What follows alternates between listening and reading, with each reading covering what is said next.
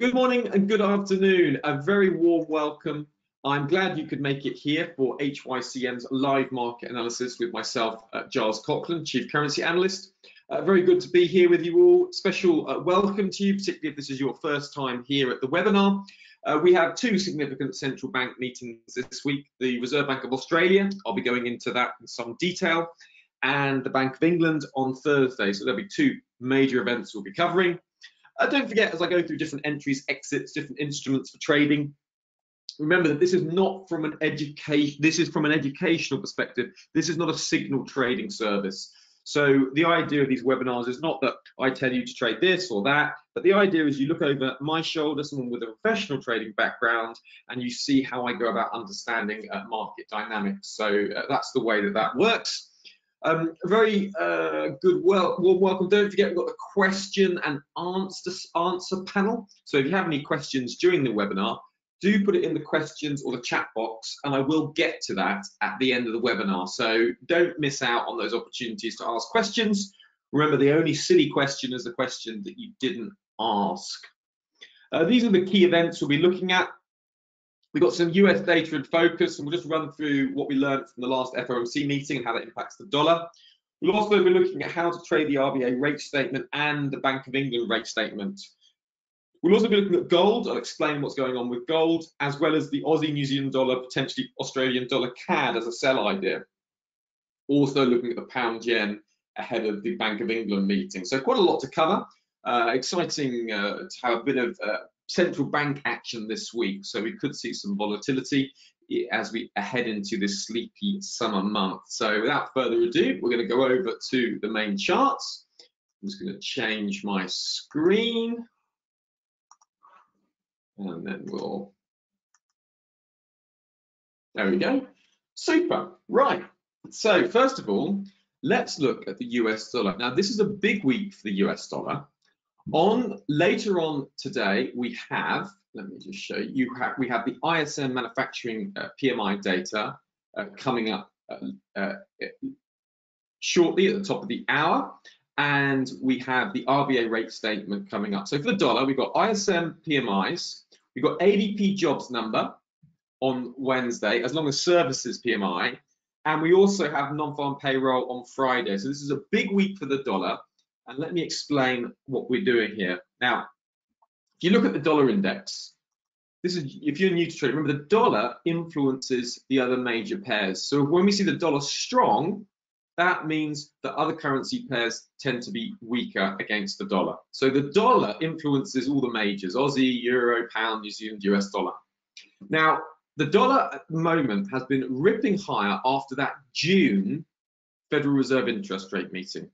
The reason the dollar rose was because the FOMC, the Federal Reserve, on their dot plot projection, saw sooner interest rate hikes coming. That led to a strong bid into the dollar. Now, heading into the last FOMC rate decision at the end of July, the dollar moved up into that 93 resistance, then sold off. Why? Because Jerome Powell didn't give any hints of bond tapering, and he didn't give any hints that the Fed will be moving quicker than the market was expecting. So the market was kind of gearing itself up, you can see here, to a bullish and to a more hawkish FOMC. Jerome Powell wasn't necessarily dovish, but he wasn't overtly hawkish. So this allowed the dollar to fall back into this key support level that we highlighted here. Now, with the dollar falling into that support level, the dollar is now stuck between that 93, 92 range. Now, the path of the dollar is going to be important and likely to be determined this week by this incoming economic data from the ISM manufacturing, the ADP jobs, services PMI, and the non-farm payroll. Now, remember, if those data points surprise to the upside, so for instance, let's give an example. So today, the expectations is for the forecast to come at 60.8, and if the ISM data comes in much firmer than expected, say it comes in like, 62, 63, then we'd expect to see some strong dollar gains. We'd expect to see the dollar gains, the dollar push higher, that will push The euro-US dollar lower, and a higher dollar will also push the pound US dollar lower and the New Zealand US dollar lower.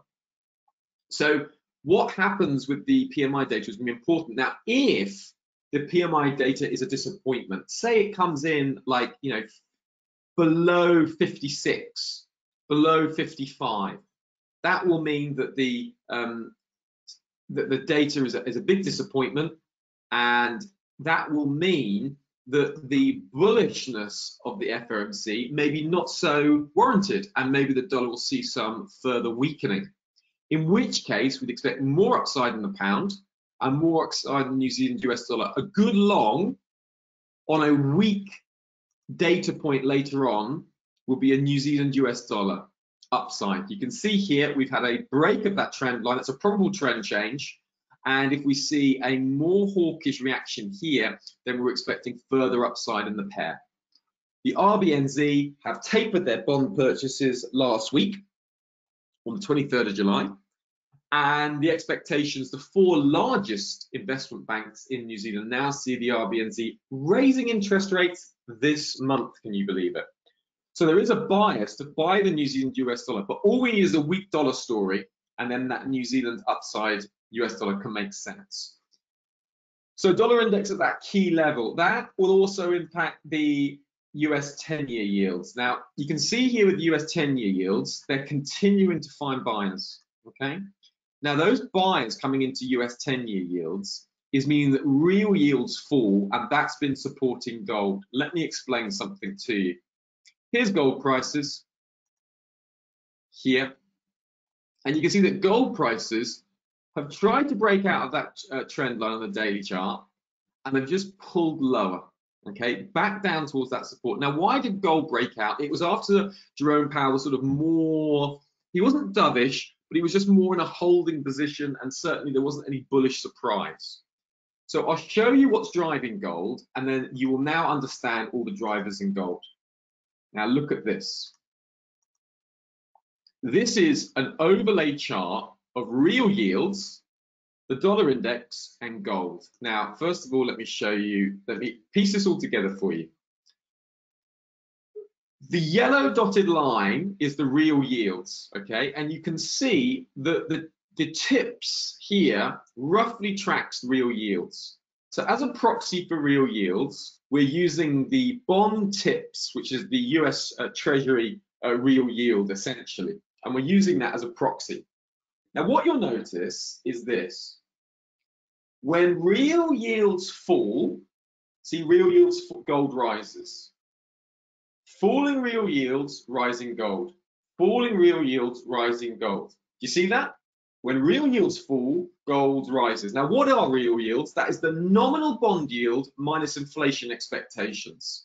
So the nominal bond yield is the US 10-year yields. So you see the 10-year yields have been falling, but what's been rising? Inflation. So that means that a nominal bond, a real yield, is when you take the yield of the bond, 1.21, and you minus from that inflation expectations. Now that means that the real yield of that bond is actually negative.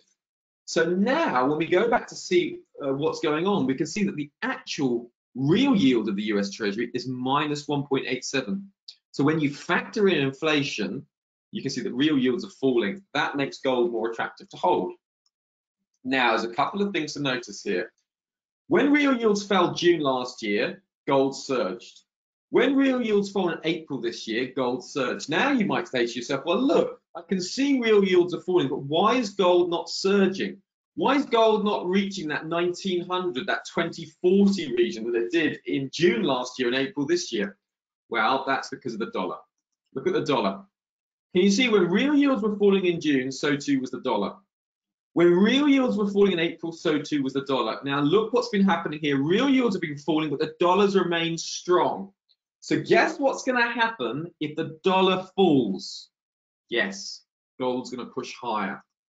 So this is a potentially great long. Now, there's also very strong seasonals for gold in August, and that's due to the giving of traditional gifts for the Asian wedding system, Asian wedding season of gold. Okay, obviously in the not obviously, but for those of you who don't know, in the Near East and the Far East, it's much more traditional to give a purer form of gold as a store of value for a gift. So around the Chinese Lunar New Year, there's a traditional exchange of gold gifts. Similarly in the Asian wedding season, it's a kind of a form of endowment, a form of financial gift to the recipient. That's also a store of value. In the West, people tend to use gold more as jewelry, and the gold tends to be a lower quality. In the Near East, Far East, gold is given as a store of value, and the quality tends to be a lot higher. It's much superior in its purity because of the purpose for which it's given. Now, gold here, you can see it's breaking above that trend line, and if the real yields keep falling, and if crucially the dollar falls, so if later on today, if we get the ISM coming in very low, 58, and then we start getting ADP coming in low, if that starts being a disappointment coming in, 200, 300 or 400,000 on Wednesday, then that should be some good support for gold. Okay, so you can see gold going above this trend line. Now I am long, but I am long gold, and I realize that if the dollar's outlook changes, this trade will change as well. So I'm a little bit speculative here, but I love the technicals. Look at the way that gold is just edging up against that trend line. As long as we stay above, I'm expecting more gold upside. If you have a look at it on another way, you can see that 100, 200 exponential moving average on a daily chart is holding. We can see that gold's trying to break above that trend line. So all of that really does mean that I'm expecting more gold upside technically, but I do need the fundamentals to really come firmly in line, which is the dollar start tracking the 10-year yields lower. If the dollar and the 10-year yields start moving lower, then I would expect gold to retest back up to that 1900 region. Okay, so that's a key element to look at. And what we want to see for that to come good is weak data prints for the US dollar. Why is that important? Because if we get weak data for the US dollar, it means that the Fed don't have to move. That support around that 91, 92 region should keep falling lower, maybe down towards that 90 region. So that's what we need to see at the moment. And that would also help the pound and the New Zealand US dollar upside. Now, let's look at the RBA rate statement coming up. You can see here, RBA is meeting overnight Tuesday, very early Tuesday morning, okay? So this is significant, RBA rate statement. Now, the Reserve Bank of Australia, and this is one of our partners who I provide a lot of analysis for, and we partner up with HYCM because we want to offer you guys a great job and a great service. And what we do here is we just want to notice a few things. So first of all, notice that cases are really rising in Australia. And there's two problems that Australia is facing. Number one, COVID-19 cases are rising.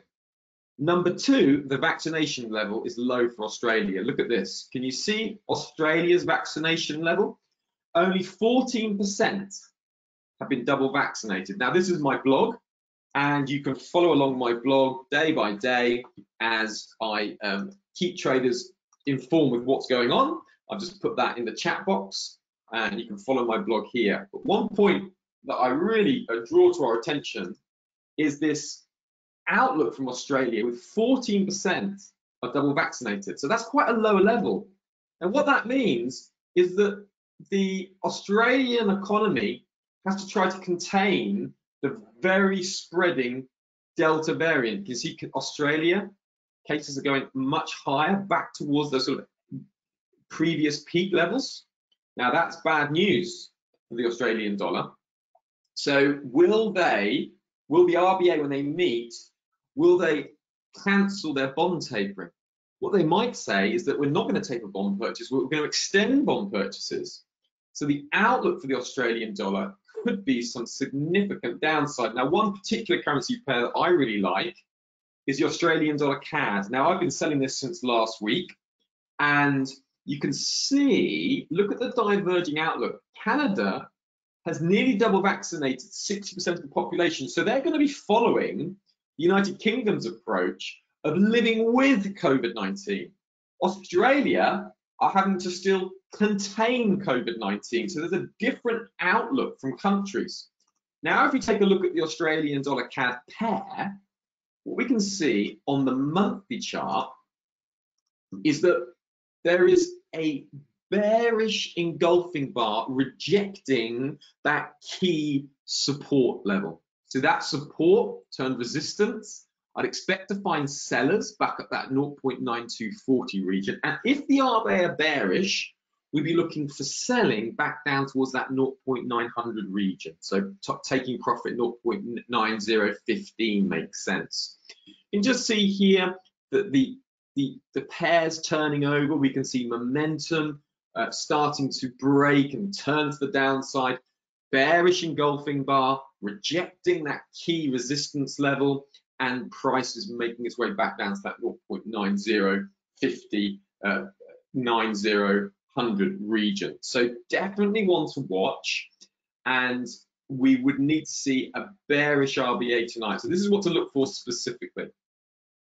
Oh yeah, also a couple of other things to notice. Notice that the Australian dollar tends to be weak in August. It's one of the weakest months of the year for the Australian dollar. It tends to lose value in August.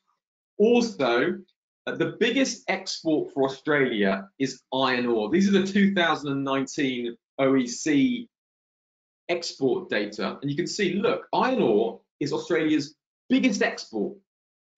Now, nearly 1/4 of all Australian exports is iron ore. Of that 1/4, 80% go directly to China. Now have a look here. What do you notice about iron ore prices? Well, you see, last week, iron ore prices fell sharply lower. Why?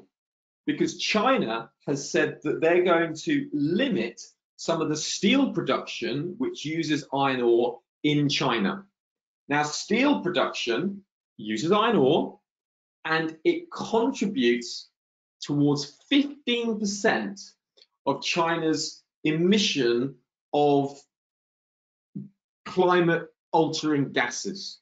So the burning of fossil fuels and the production of steel is not very good from an environmental perspective. So China wants to cut back on it. That means they're going to need less iron ore. So iron ore prices are falling on expectations of lower demand going forward. That's why I remember 80% of all Australia's iron ore exports as of 2019 were going to China. So that means that that's another pressure on the Australian dollar. So as the RBA meet, they've got rising COVID-19 cases, they've got a low vaccination rate, the Australian dollar is weak during August.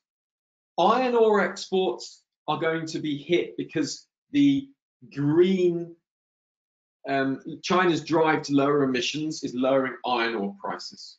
So this is what to look for. If we see the RBA, they plan tapering in September, and if they carry on tapering, then expect the Australian dollar to rise. If they ignore all of these headwinds and say things are fine, then expect the Australian dollar to rise. However, this is what I'm expecting, that they will announce that maybe tapering is no longer going to take place. They could also announce that quantitative easing purchases are going to increase to $6 billion per week, and they might explain the virus situation has pushed back normalization plans. All of those are potential outcomes for the Australian dollar, and that could result in a lot of Australian dollar weakness, in which case Australian dollar CAD weakness makes sense. Okay, that would be a great sell at market. Now, some traders could, I'm selling this from last week, so I'm in profit despite the retracement at the moment. So I'll be moving my stop to break even. Other options are to sell, but stops need to be run pretty tight. So in other words, you could, if you're going to bed before the RBA, you could sell and just keep a wide stop. But remember that your stop could be stopped out, because if the RBA do surprise markets, then this will retrace significantly higher, okay? The other option is to wait for the event, and if the RBA are more dovish than expected, then we could look to potentially sell this at market and looking for a move down to 0.9020, 0.9015, okay? So a bearish RBA, we'd also expect the Bank of Canada to be more hawkish going forward, so there is a divergence between the two. So Aussie CAD shorts, I think, are very attractive and certainly worth looking at. Similarly, let's take a look at the Australian dollar, New Zealand dollar. The RBA and the RBNZ also have a very different outlook. The RBNZ are looking at potentially, it's rumored they may be raising interest rates this month. So there is a bias to sell the Australian dollar and New Zealand dollar as well. So just looking out for that. Again, it will be a bearish RBA, which would be an ability to sell Aussie New Zealand dollar at market. Again, we can see a bit of a negative push to the downside. I think on a monthly chart, you can see that momentum is starting to pull to the downside. So that, again, you know, selling at market with stops just above that 1.07512, looking for a move back down to that 1.0300 region makes sense. As long as the divergent outlook remains between RBA and the RBNZ. Always take a look at my blog, and I have got a look at that outlook in significant detail. And you can see here from last week, I outlined that Australian dollar, New Zealand dollar diverging outlook, and you can see what the diverging outlook is. You can see the bond yield spread, which is a great tool to use. This is the Australian dollar, New Zealand dollar bond yield spread, and essentially what the bond yield spread does is hit there in the yellow line. It just shows you the diverging yields in the bonds. Now, FX traders care about bond yields because it's all to do with interest rates. When yields are rising, that means bond traders are expecting interest rates to rise. So in a very simple form, the bond yield spread is a good risk profile for currencies. So do you see how the price tracks the bond yield spread? So as the bond yield spread moves lower, so does price.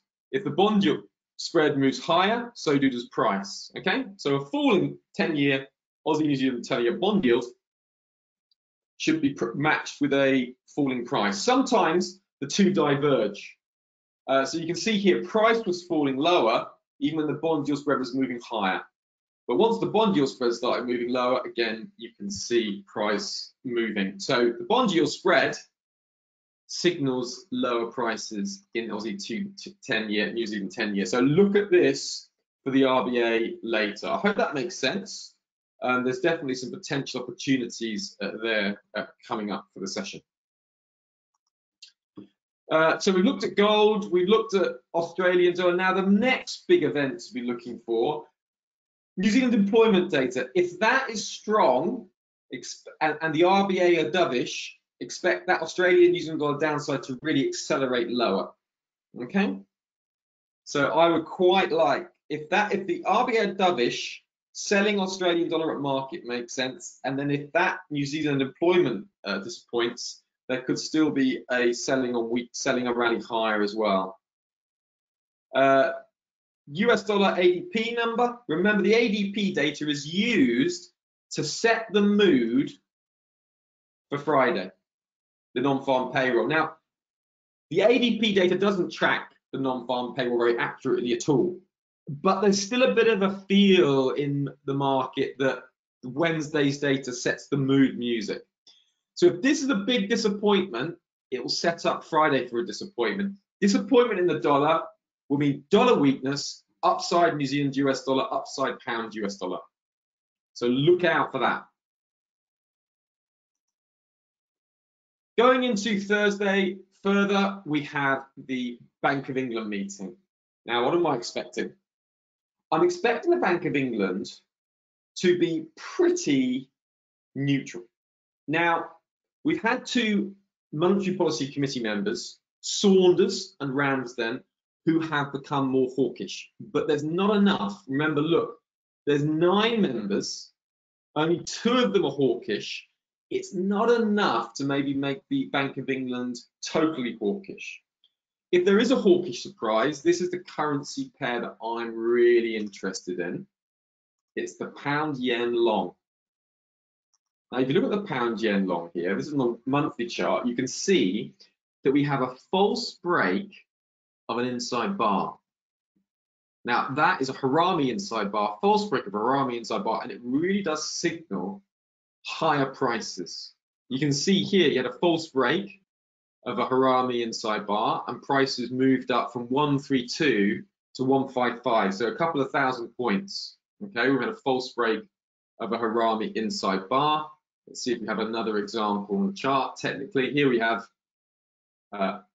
that's a nearly Harami inside bar, but you have a false break nearly of a nearly Harami inside bar, and you have another few thousand point move.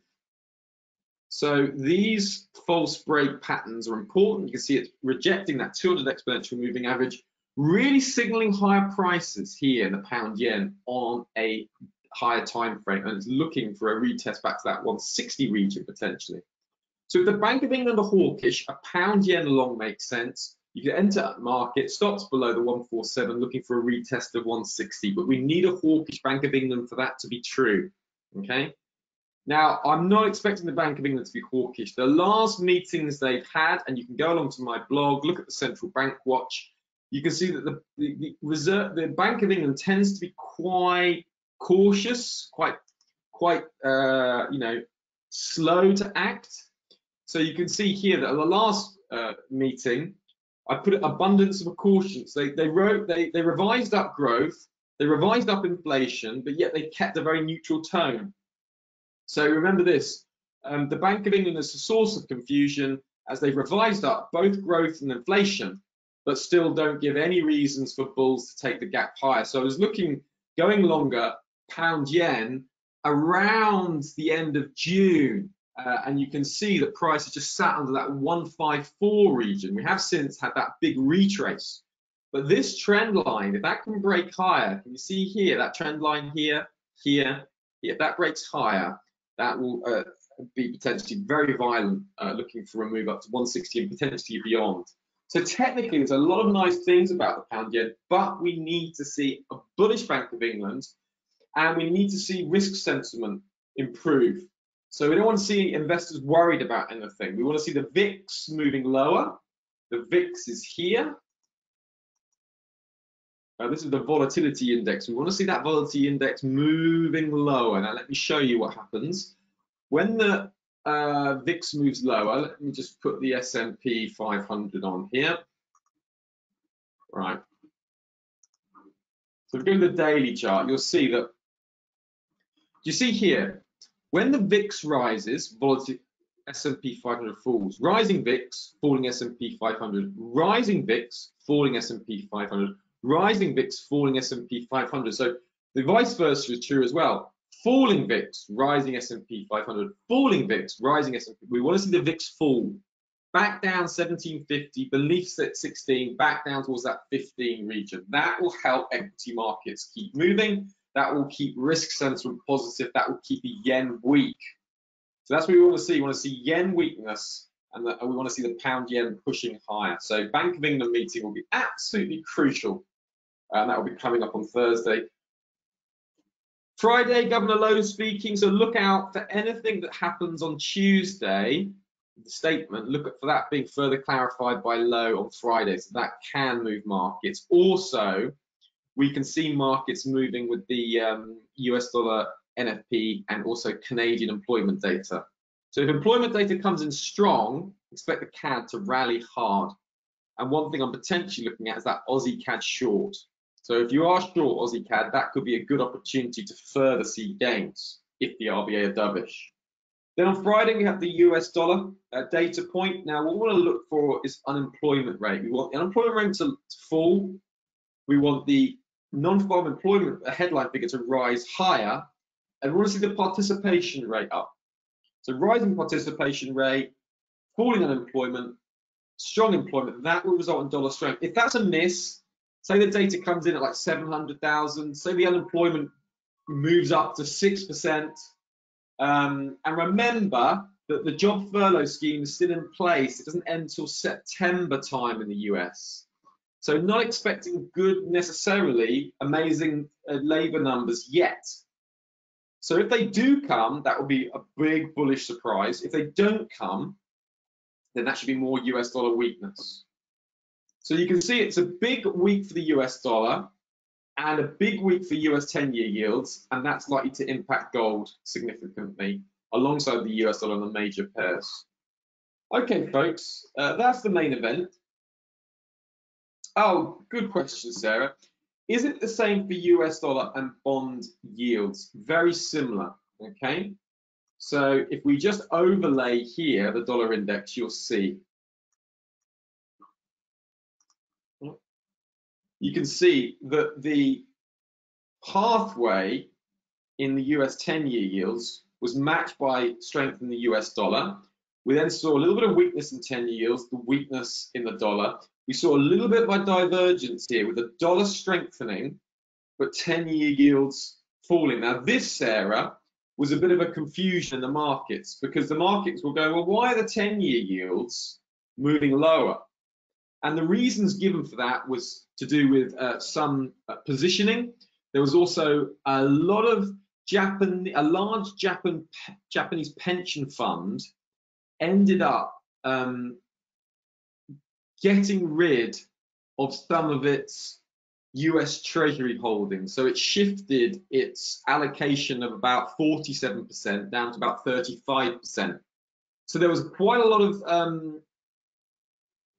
10-year US Treasuries that were gotten rid of around the start of the year, heading into the financial year end for Japan.